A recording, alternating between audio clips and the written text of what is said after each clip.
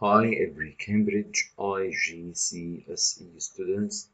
In this series of videos, we will solve Mathematics Paper 4, Variant 2 for May-June 2020. Let us start. Question 1 AI. Divide $24 in the ratio 7 to 5. Okay, we will write here 7 to 5. We will put here total. 7 plus 5 is 12. And in the second row here, I write the real numbers corresponding to these parts. For 12, we have $24.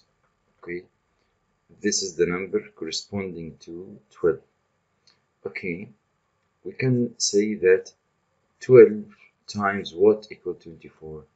12 times 2.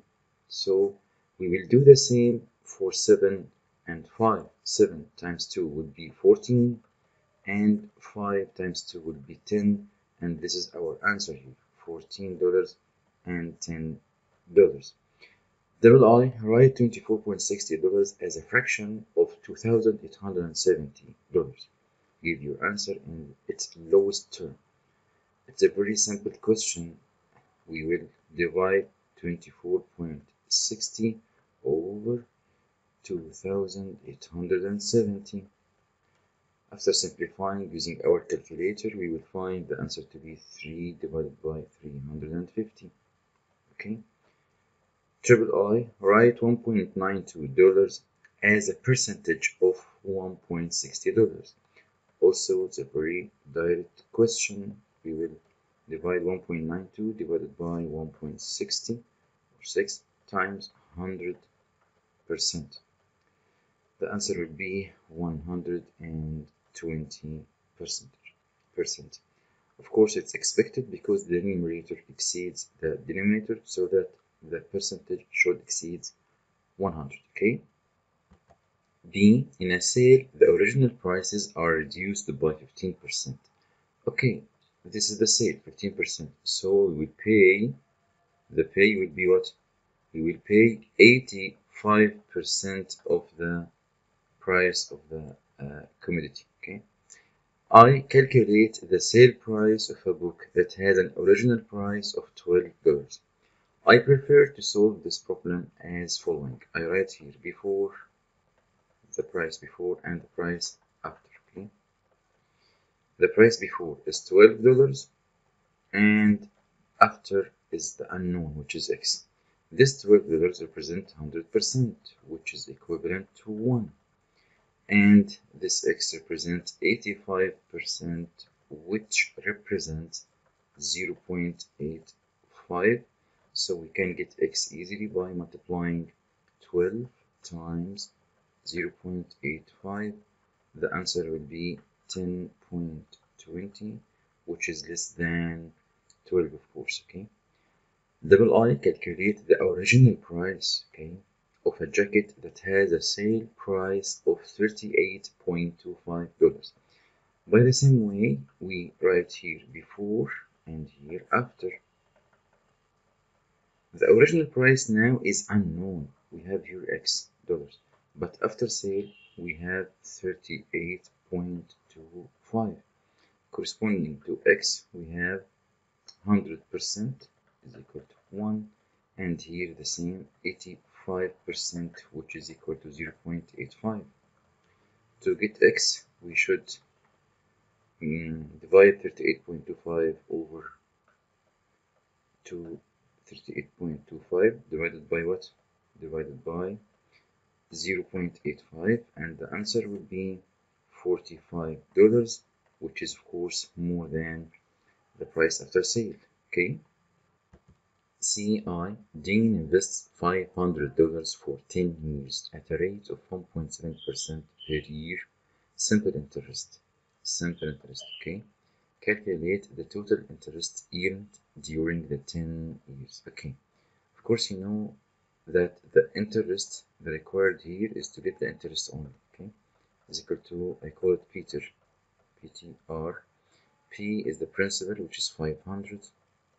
T is the time, which is 10 years. R capital, which is R small, 1.7 divided by 100.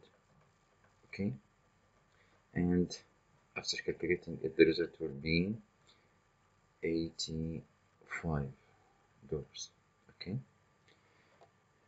double I.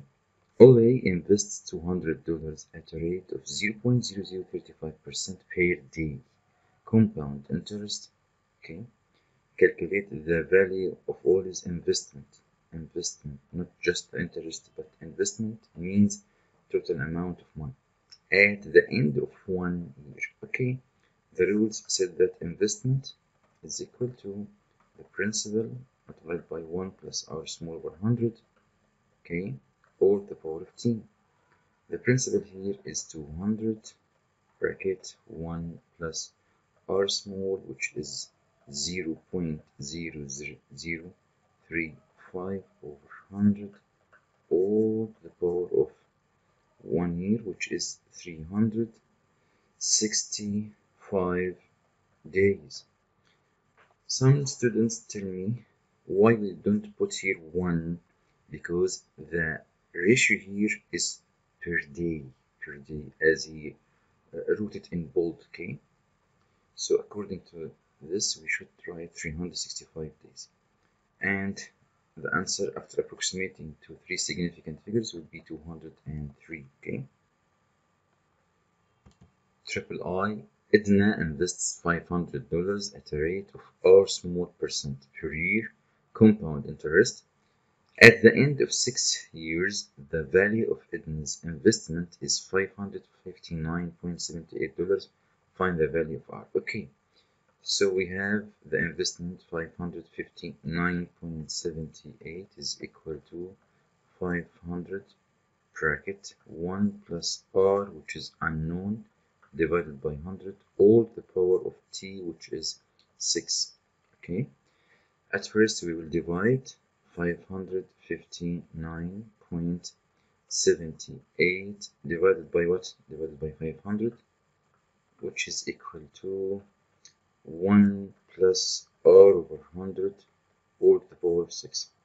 To eliminate the power, we take the sixth root. Okay, we will take the sixth root and then move 1 to the left hand side with negative 1 and then multiply by 100. So after rearranging and solve for R, R will be 1.9. Okay, 2a, p vector is equal to 4 and 5, q vector is equal to negative 2 and 7. I find 2p vector plus q vector. Of course, 2p vector means I multiply 2 times 4 will be 8, and then 2 times 5 will be 10, and then plus q vector, which is the same, minus 2 and 7.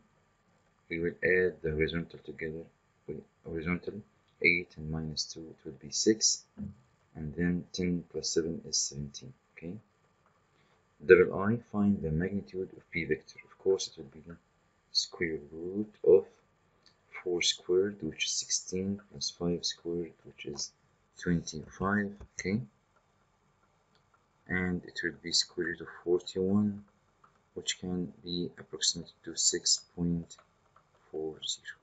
Okay, B, A is the point 4 and 1, and AB vector is minus 3 and 1. Find the coordinates of B. Okay, we have a very simple way to solve this problem. I will start from this point 4 and 1 and moving according to this vector to reach B. So starting from 4, I want to move 3 units to the left. From 4, I will move 3 units to the left, so I will reach 1. Okay, and starting from 1, moving up 1 unit, so 1 plus 1 will be 2. This is a very easy, but if it's difficult for you, we have another method. Method 2, we can solve it as a rule as following. You can say that AB vector is equal to second minus first, B minus A, and then solve for B. B will be what?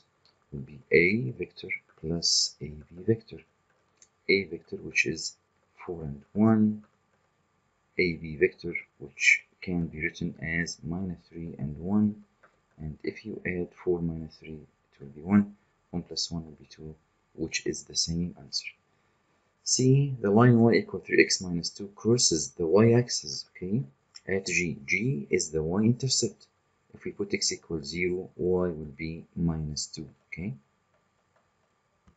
Part D, in the diagram, O is the origin, OT is equal to 2TD, okay? And M is the midpoint of TC. M is the midpoint, so we can make this sign.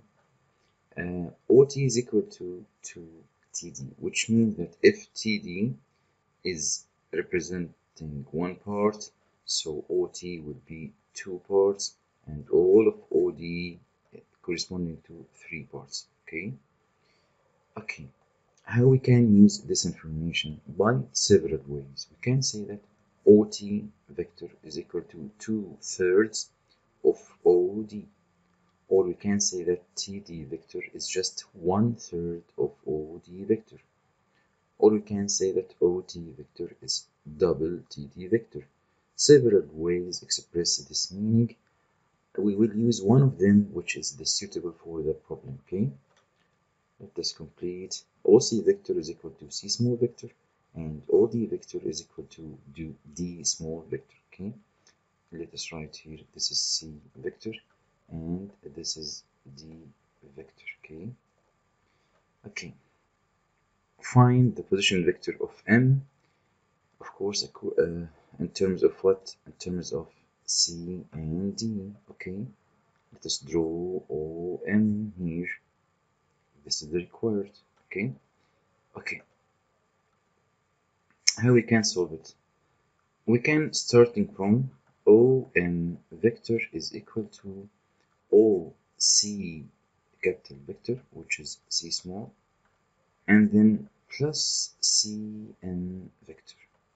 Okay, and let us write here how we can express Cn vector. Of course, it's half of Ct vector, right? It's half of Ct vector. And also Ct can be expressed as CO, which is minus C, and then OT, which we just talked about before, 2/3 D, okay? Again, so we have a half here.